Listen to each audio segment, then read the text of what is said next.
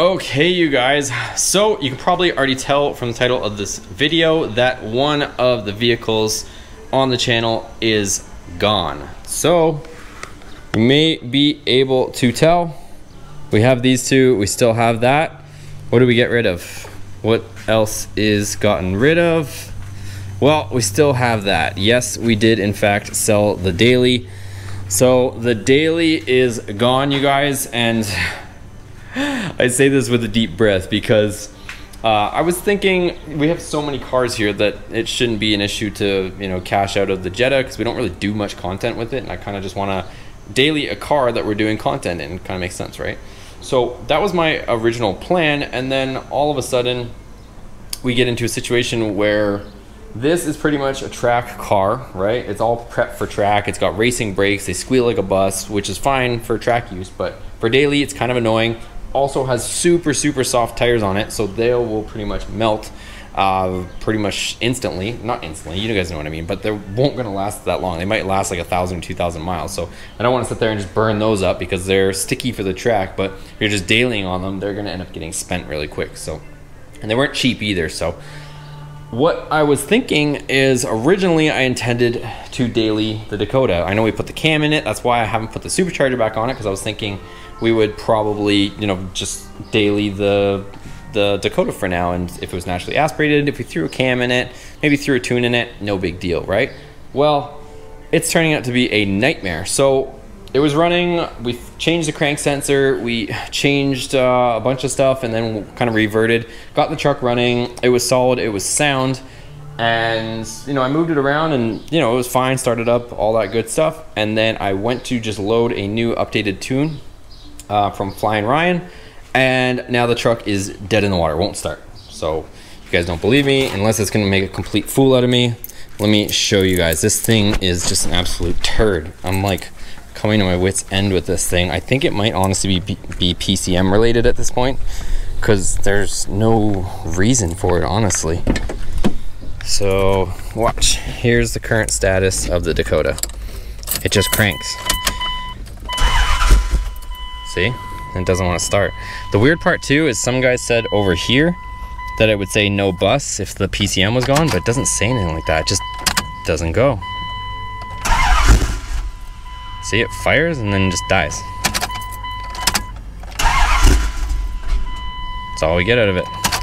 So I'm kind of sick of this thing, you guys. I don't know what to say anymore, but let's go back in the shop and talk a bit more.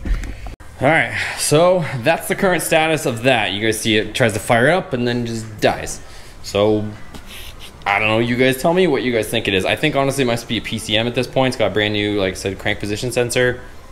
I don't know why it's doing it, you guys. Your guess is as good as mine. So what I'm doing currently, so you know, the whole Mopar or no car, it's Mopar and I have no car, you guys, literally. Mopar and no car. So I can't daily this thing. This thing isn't a daily, and this is more, you know, keepsake. I'm not really driving that, to be honest, and it's not even really on the road. So I was going to daily the Dakota since it was the most normal vehicle I have at the moment. You know, just normal tires on it, and I figured we'd just cruise around in the Dakota. But that plan isn't working out. So what I'm doing right now is I'm prepping the S2000 so that I could just daily it right now. So I wanted to show you guys, you know, a few things that I'm doing. I'm changing the valve cover gasket since it was leaking a little bit. I'm changing the oil. I'm changing the brakes to just regular brakes. The only thing is I don't have a spare set of wheels and normal tires, so I'm gonna have to daily this with these on, and I'm gonna be on the hunt for a different set of wheels so we can have these for the track when that time comes. So right now I've got this gasket kit from Mali. Let's throw it in there. We'll talk more about what the plan is, and maybe at the end of this video, we'll talk about what we are going to do with that Dakota RT. So stick around, let's get to work, and we'll talk more at the end. All right, so this valve cover was leaking a little bit from the back. The gaskets are just old on it. So while I do this, we'll talk more about what my intended ideas are. I've kind of got a bunch of ideas floating around in my head. As far as the Dakota itself, I mean, I don't know. I swear that thing is just cursed. I don't think it's like I'm doing as much as I can on my part, I feel like. And I saw some comments in one of the other videos, I can't sit there and just replace every single part and sensor on the truck. That would just be ridiculous. So I'm not trying to build a brand new truck. Like, I'm trying to be like you guys, right? Trying to have some fun on a budget. Not cut any corners necessarily, but just don't replace things that aren't needed to be replaced, right? I think it's a pretty sensible approach. But I swear I can't catch a break with that thing. It's like every time, it's like something wants to break. I don't know why. So, and then at the same time, this thing too, I mean, I was kind of thinking, you know, we'll talk about it more, is if we were to, you know, unload this S2000 and also unload maybe the Dakota, what we could, you know, put in that place. So let's pull this over the bench and we'll change out this gasket. So we'll drive out these seals from here, seems to be the easiest way. From the top. Flip it over, flip it upside down and put the new ones in.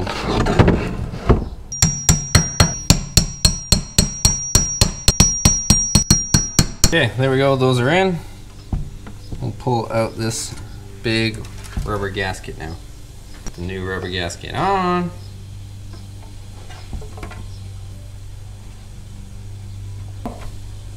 Perfect. So this was the Molly one, if you guys are S2000 guys, just so you know. Everything fits good, let's throw it back on the car. Throw this back on. Okay, there we go. And then it comes with all brand new ones of these with the metal cap, so I'll put those on to secure the valve cover. Okay, I got most of it together. I'm just putting the coil packs back in. And I don't know if I told you guys, but I've been changing the oil, so I gotta refill this thing with oil too. So I'll button this stuff up, put some oil in, and we'll keep going.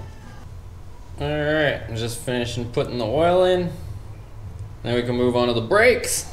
All right guys, just quick status update. I'm just burning through this thing and trying to record at the same time, but honestly, I just need to go inside. I've been up since like 6:30 in the morning. We went on a cruise with this, which I'll have footage for you guys because that was a really fun day. But right now I'm trying to, and I'm just finishing up the brakes. So I've got just my regular brakes, and honestly, I'm just going as regular and basic as possible. Just Duralast. I'm not trying to do anything crazy on the street. And I took off. These are the race brakes. Check out how cooked these things are. So these are the Ray Bestis ST43s, and that thing stops on a dime, but just for the street, we'll just cruise around with some nice quiet brakes that don't make so much dust. So these are, that's the brake dust from the race brakes, and it pretty much just eats the rotor because the compound of the pad material is so aggressive that it just eats at the rotor, and you can see all the ridges, and they squeal like a bus. But I don't care for the track, but for just dailying it, not gonna go. So right now I'm just doing the rear. I'm gonna pull off the race brakes in the back, put the Duralast stuff on the back, just with the stock Honda rotors, and we'll run with that for now. All right guys, so that's it for the video today. I got the S2000 back together. I have to drive it tomorrow. That's kind of where I'm at. So I'm just using this, you know, for my A to B car right now. So where I'm going with this whole thing is the whole joke, you know, Mopar, no car, literally that is applying to me. It's Mopar and I've got no car. So what I'm thinking is, and you guys let me know what you think in the comments below. I'm almost on the verge, you guys. Like I've said a few times, this isn't going anywhere and we have a big build coming. That's not going anywhere. But the S2000 and Dakota are kind of, I know there's a lot of Dakota guys on here, but I swear that thing is cursed, you guys. I don't know if I'm just having bad luck or I'm desperately waiting to get to the end or see the light at the end of the tunnel, but it's like something is always breaking. So I need something I can reliably drive. And I don't know, when I had that stock engine in there and I just left it alone, everything seemed to be happy. It always worked, didn't leave me stranded, and I was driving it for weeks like that. And then all of a sudden we start messing with it and I don't know, it's like almost something electrical. It's not even anything mechanical, I don't think. It's nothing to do with, I don't know what to say, honestly, you guys. It's like, you know, it seems like something is just completely dead on the truck or acting faulty. So I don't know if it just coincidentally, the PCM is failing. I think Jason has a spare one, so I'm probably gonna try that next, or I might go through some other diagnostic stuff. I might try a different coil because I know I've swapped coils back and forth. Maybe it's the coil. I don't know, you guys. So if you guys have any suggestions, let me know down below. I'm like so close to just selling the S2000, selling the Dakota, and getting something newer and something reliable. Can use it as a daily and have fun with it. I don't even care at this point what it would be. I almost feel like selling both of those and getting Corvette, newer Ram 1500.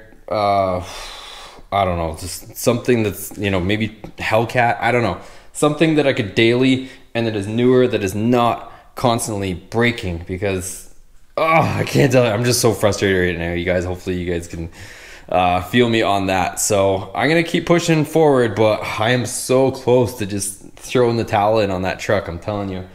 So yeah, I'm kind of getting a little bit bored with it. I might have to take a break on it, just a mental break, because the thing is just so exhausting. It's like, the thing is like a newborn child. It's so demanding. It's just, it's always needing something. So I'm hoping I can get to the bottom of it.